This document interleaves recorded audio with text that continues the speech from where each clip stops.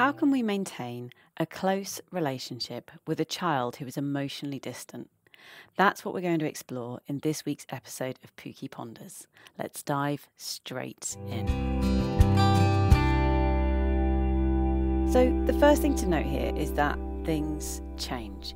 It's normal and natural for adolescents in particular to become closer to their peers and more distant from their parents. This is just a normal and healthy part of growing up as they begin to explore the world, begin to develop other relationships. That can feel tricky for us as the parents, as the carers, as the ones who've always been there and been some of the most important relationships in their lives. But we also just need to bear in mind that this isn't just about us, it's about them and what's healthy for them and their development too. When we've been really intensively parenting, caring for many years, we can lose a bit of our identity as they begin to develop theirs. And we just need to hold that in our minds as we think about the issues that we're exploring today. As well as developing closer relationship with their peers, we'll often find that as the tough stuff starts to come up, as we enter those more turbulent, tricky, challenging, explorative, exciting years, that sometimes our children will find it a little bit easier to open up and explore the tough stuff with people that they feel slightly more emotionally distant from.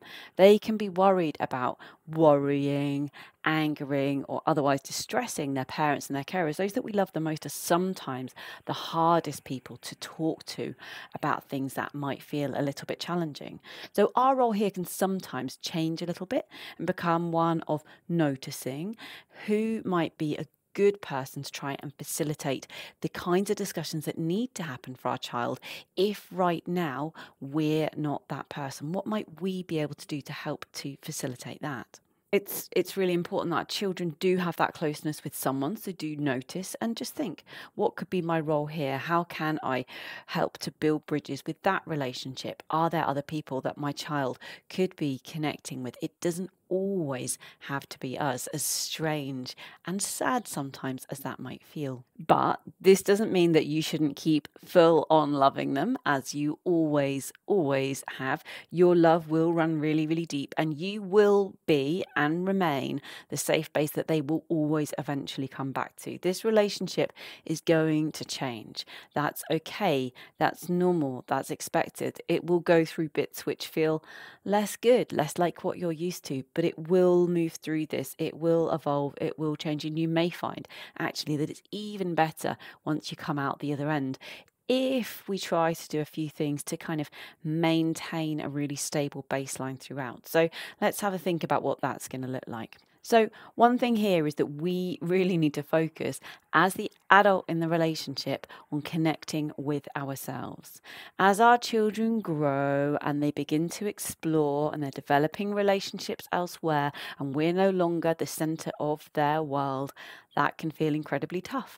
Our identity has all been about being someone's mum or dad or carer. For several years now, we poured our everything into it and suddenly they kind of don't need us so much, and that's pretty tough. So this is a time when we need to connect with ourselves. When we're thinking about children and their self-esteem, I often talk about the pillars of self-esteem and how our kids need to have multiple pillars of self-esteem. If everything is all on one thing, if they're all about football all the time, then the moment they get an injury, their temple of self-esteem crumbles. But if they've got football and friends, and they're funny, and they're great at maths, then actually there's loads of pillars supporting that temple of self-esteem. And so it doesn't crumble when one of these gets shaky.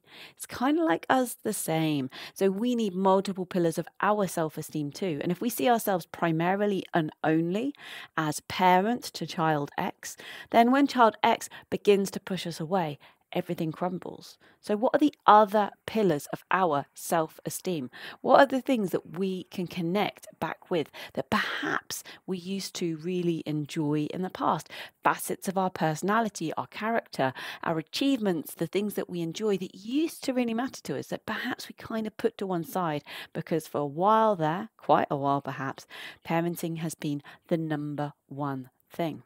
The ironic thing here is if you try to reconnect with yourself and who you are beyond that role of parent and carer, you're actually likely to become someone who your child is more likely to want to spend time with. That closeness, that smothering they might begin to feel as they want to begin to explore the world that comes from you being parent, carer all the time, they don't feel that so much if actually you've become this person who, I don't know, plays guitar or goes for long country hikes or really enjoys going to the football or has started painting again or hangs out with your friends or whatever it might be. There's no right and wrong way to do life. But when you start doing life your way, focused on your needs, your wants, your wishes, your passions, rather than solely around your role as parent, as carer, you become a much more interesting, inviting person that your child might choose to connect with a little bit more in a different way than they have done in the past. But it shouldn't be about that. This isn't about trying to make yourself into someone cool that your kid wants to connect with. That might be too much to hope for right now, and that's okay. This is about you being comfortable in yourself, you discovering yourself beyond that role as parent and carer, so that we've got space for both our future selves and our current and future relationship with our child here.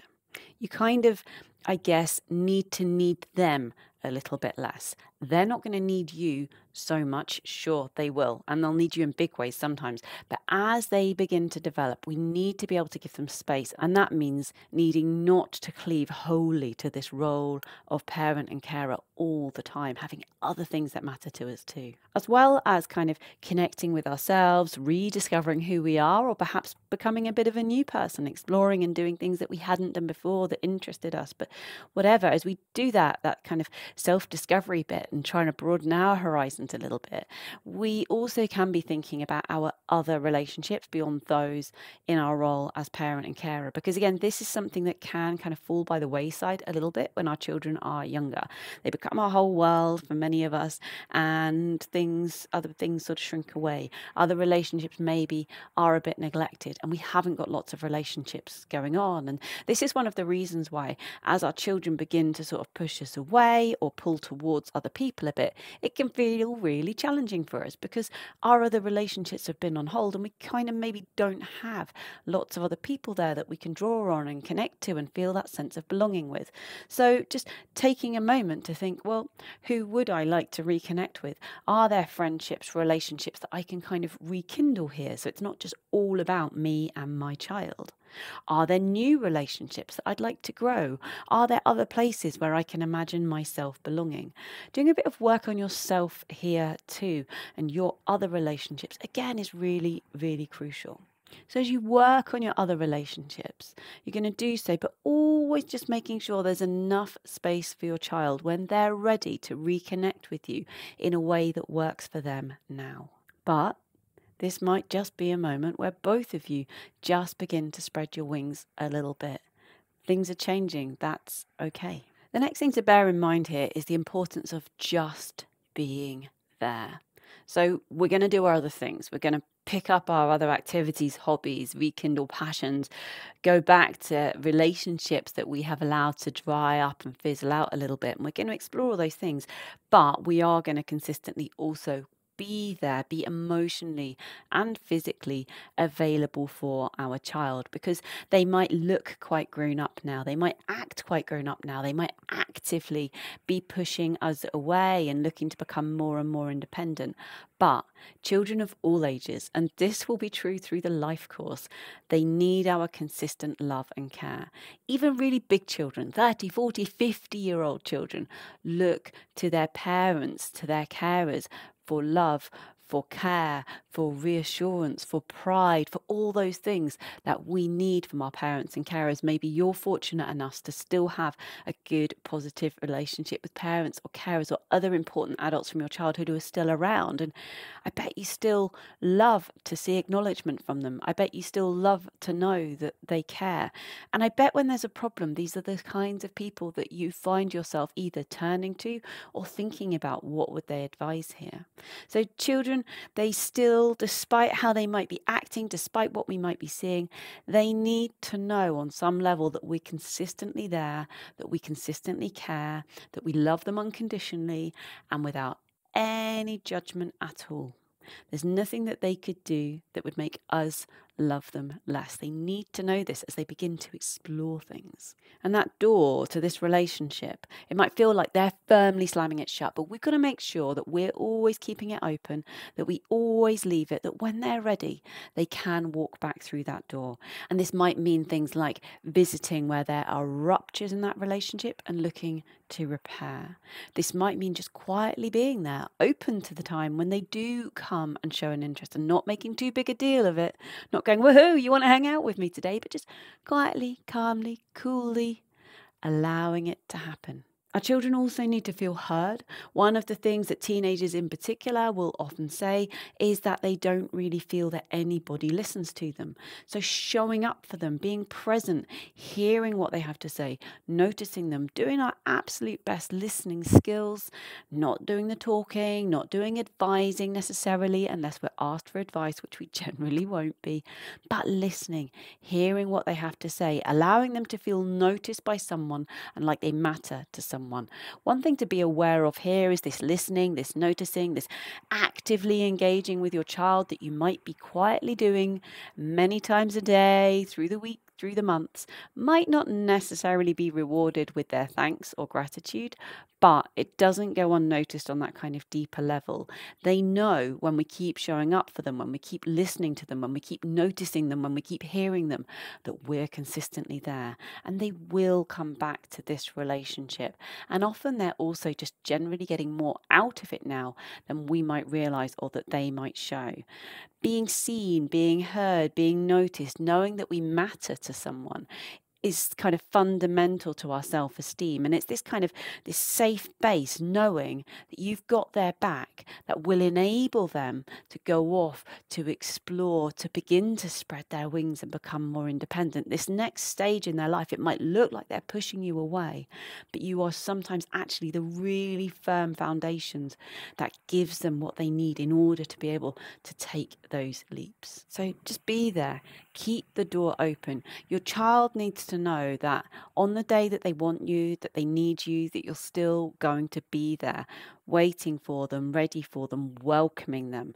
Try really hard not to close any doors in this relationship. Another thing we can explore is how we can kind of quietly maintain the relationship. So we can do this by things like doing alongside our child. So rather than kind of like big, deep conversations or like full-on activities that we might have enjoyed together in the past, it might look a little bit quieter now, and that's okay. Just simply being in the presence of your child. There's lots of really interesting evidence around things like quietly walking alongside another person, and how when strangers do this, when strangers walk together in silence, saying nothing, they will fall into step with each other, and they will report more liking of each other after just a few minutes of quiet walking together.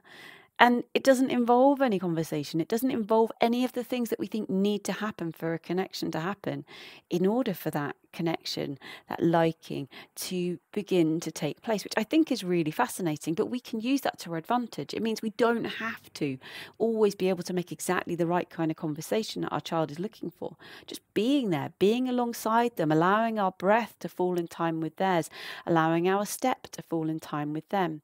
Thinking about how we can just be by their side when they might need us. This might mean things like being the taxi. So many of us will begrudge that. We feel like we become a taxi to our children as we ferry them to different places. But what about if we flip that and we reverse it?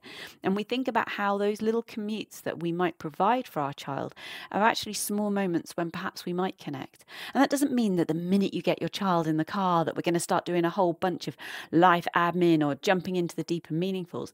It just might mean that we let them choose what music they want to listen to, and we're just there quietly by their side, being there, connecting, just being there. It can just bridge the gap a little bit, just being by their side, walking places together, riding places together, are the really simple stuff, like being the person who provides the snacks. Again, this is something that many of our kids will really appreciate. Just the little things where we notice what we need and we're there by their side, providing, caring, being kind, finding ways to just do alongside, kind of sometimes just be in their presence can help. Another thing I wanted to think about with you here is how sometimes this bit where it feels like our children are pushing us away, where they've become quite emotionally distant, will often really coincide with a time when they've become almost like emotionally distant, not just from us, but perhaps from themselves as well. And it can be a time when self-esteem is kind of plummeting, when they feel quite uncertain about the place that they hold in the world,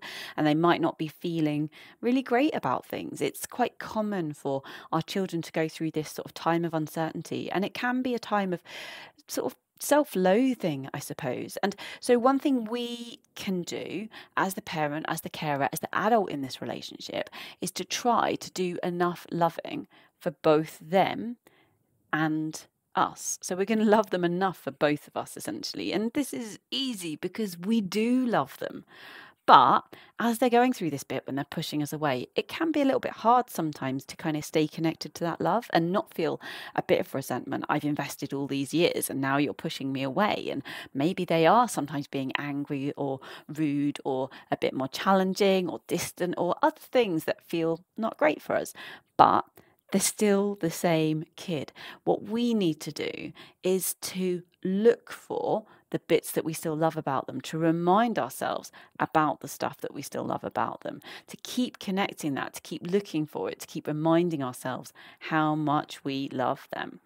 This does not mean that we have to be very out there in our praise and love and showering them with kindness all the time, because this might not go down really well. We might write them the occasional post-it note or drop them a text or something, but they probably don't want like big showers of adoration.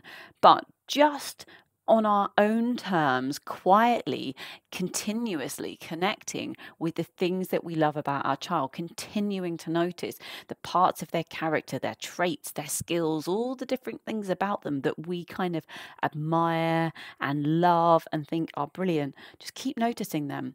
It's interesting how when we do this and we connect with the bits that we love and we consciously look for the good in our child, how this kind of shines through in all of our interactions, even the micro interactions, the tiny, tiny, tiny stuff in our child. And actually that helps to consistently continue to have that nice, stable base for this relationship, which then is ready when the child is ready to flourish and grow again, should they need it or want it. So I guess the thing to remember here is that how you feel about your child, they do pick up on that, maybe not consciously, but on some level. So if you dwell on the sadness or resentment or anger or challenge that you're feeling about this relationship right now, then that is going to impact on your relationship going forwards. Whereas if you're able instead to remove yourself a little from the right here and the right now, and to look a little bit deeper and to dig for the stuff that you love about your child and consciously go there, write about it, think about it, talk about it, go for a walk and talk to your dog about the things that you love about your child and keep connecting with those bits of them, really loving them, then this is what your child will feel in every little bit of that relationship with you. And remembering that maybe right now they've not got a lot of love for themselves. So feeling just those little micro doses of love from you in an acceptable way can really help. Things like using tech to help us can help too. So it might be that we're not having lots of great face-to-face conversations with our child, but maybe they'll hear us more if we message them over WhatsApp or connect with them in an online world that they might have allowed us to join them in. Try to think about where they do their connecting with their friends and think about if this is a platform that you're comfortable connecting via. I have found that with my daughters who are teenagers now, that the language of TikTok is one that they understand and they get, and that actually we can share videos with each other over TikTok, either ones that we've made or ones from other people that kind of make sense to us. And the kind of the private messaging on TikTok is where some some of our great conversations will sometimes happen. So have a look and see where your child does show up and consider where this is somewhere that you could show up for them too. And it can be just as simple as I say, as a text message. The other good thing about that is that we can look at messages again and again and again and again, whereas our spoken words are said only once. And if our child isn't ready to hear them at the time, then they're gone. Whereas if we write it down somehow and share it via technology, they can revisit it if they want to. Finally, I think an important thing to think about is that we need to make space for the good moments. So even if it feels like your child is completely emotionally distant, they're totally pushing you away, there's no closeness in this relationship anymore, it all feels doom and gloom. Actually, it's not going to be unremittingly like that 24 hours a day, or at least it's very unlikely. There will just occasionally be little glimmers, little moments when things feel just a little bit nicer. And that might be tiny moments where you're just, I don't know, sat together on the sofa and it feels kind of calm and okay, and no one's shouting, no one's crying, you're just in each other's company. When those tiny moments happen, when things feel a little bit nicer, first of all, notice them, cleave to them, write them down if you need to, remind yourself that there are moments when this relationship feels good, because our perception of this relationship will impact on how it changes and grows over time. So just notice them, but then also just think about whether you can make space for those moments to grow. So where they do happen, where there are these brief moments of connection, can you give that moment just a little bit of space to flourish, to grow? Can you give it a bit more time rather than the busy, busy, busy that we always find ourselves doing? If it's a good moment, lean into it, enjoy it, allow it to flourish. And then perhaps reflect on what was going on there. Where were we? What were we doing? Who were we with? What had happened before? And are we able to learn anything from that and create any future such moments? Because those tiny moments that feel good, sometimes that's just enough to keep us going. So, things are going to change in our relationship with our children as they grow. Our relationship with our children will grow many, many times through the course of their life and our life. We need to just keep showing up for them. We might not feel their love all the time, but they need to feel ours. They need to know that we love them, that we care for them, that we are unconditional in that love, that care, that respect, and that we are never, ever judging them. We've got to keep showing up both physically and emotionally for our children, and over time, that relationship will change again and for the better. You might be feeling unloved. You might be feeling pushed away. You might be feeling underappreciated and wondering how this has happened when you've invested so much time, effort, and energy into this relationship. But keep doing what you've always done so well when it comes to showing up for your child. Light up in their presence. Let them know that you like them. Let them know that you care. Let them know that you are there when they are ready. And in those moments when they are there, give them your whole self. Put your screens away and do your best listening. The moments when you have them, be 100% there. Make them, even if it's just for a minute, your absolute whole world. It will make a difference. Even if it doesn't feel like it right now, you consider this an investment in your future. I hope that some of the ideas that I shared today resonated with you a little bit, made you feel like you had some things that you could try, or maybe just reassured you that this journey through parenting life is kind of bumpy. It feels sometimes like we've just got the hang of one stage and then the next one comes along and we got to start all over again. But hold tight.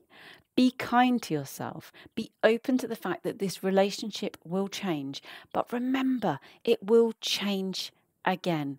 And many people talk about how once they've gone through that bumpy bit, how the next bit is so brilliant. So hold tight. Keep your eyes on the horizon. Keep the faith. It will be okay. Keep loving yourself. Keep loving your children, and all will be okay. If you liked what you heard today, please like, subscribe and share my work. That's the most helpful way that you can support me, is to share my work far and wide. You can also support my work by joining me over on Patreon, where you get early access to everything I do and the chance to influence what topics I choose to explore and create about. Today's topic was asked for by one of my patrons. In fact, they generally are. Or if you want to support my work even further, you can invite me to speak at your setting or your next event, either online or face to face. I travel everywhere. Thank you so much for listening, and thank you for all that you are doing for the children and young people in your care. Until next time, over and out.